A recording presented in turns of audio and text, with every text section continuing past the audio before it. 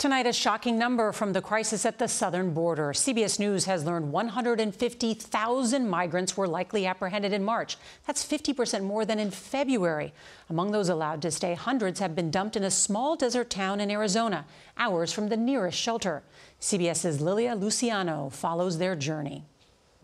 In the tiny town of Ajo, in the middle of the Arizona desert, Border Patrol comes by every day and drops off dozens of asylum seekers after they've been processed. They're left to find their way. This isn't a local decision. Aaron Cooper says the town doesn't have the resources needed.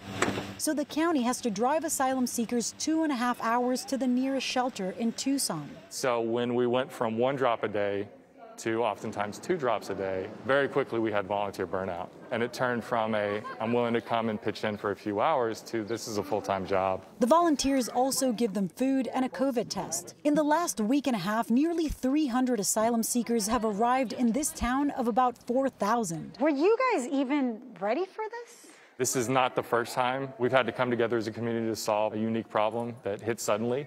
Data obtained by CBS News shows that in March, CBP apprehended an average of 5,000 people a day. We met this mother of 2 from Venezuela at Tucson's Casa Alita's shelter. She says she was separated from her adult son 11 days ago. They don't want their faces shown in case it jeopardizes his release. The family had never been separated before.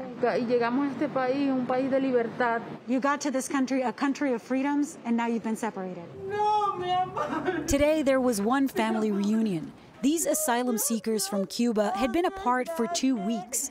Now they can take their next steps towards asylum together. We've seen busloads of asylum seekers arriving here at Casa Alita's, but these families are the exception. 90% of people who are apprehended at the border by Border Patrol are being expelled to Mexico. And even for these families, asylum, Norah, is not guaranteed. Lilia, thank you.